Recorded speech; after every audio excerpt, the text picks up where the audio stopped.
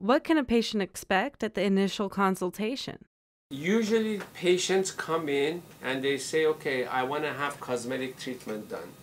So what I do, okay, I sit next to them, okay, and then we'll go ahead and put them under intraoral camera or digital camera.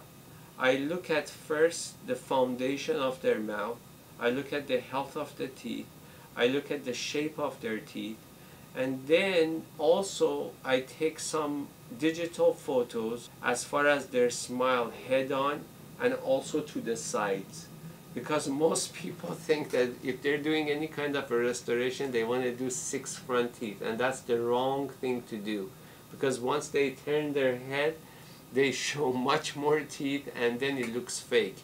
If you're getting white teeth to look natural, they should be natural, pearly white. So yes, I sit down, I go over their medical history, I look at their intraoral photos, and then I will see if the patient needs a complete evaluation, which is x-rays, examination, its impression of their teeth, bite analysis, and so forth, and then we go from there.